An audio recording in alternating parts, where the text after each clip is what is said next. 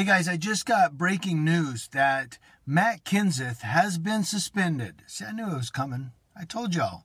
Matt Kenseth has been suspended from NASCAR for 2 races. So he won't be at this coming Sunday's race nor the next Sunday in Phoenix.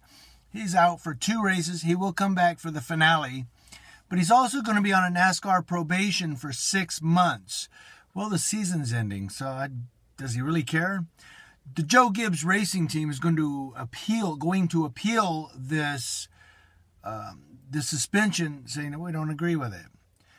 I agree with it. He got reckless on the track. He crashed somebody out intentionally. Also, on a side note, they're saying that Joey Logano has said, "I will fight.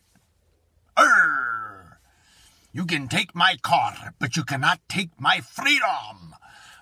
So Joey Logano is going to fight. Kenseth is out for 2 races and probation for 6 months, and Joe Gibbs Racing is appealing. Let me know what you guys think. I agree with this.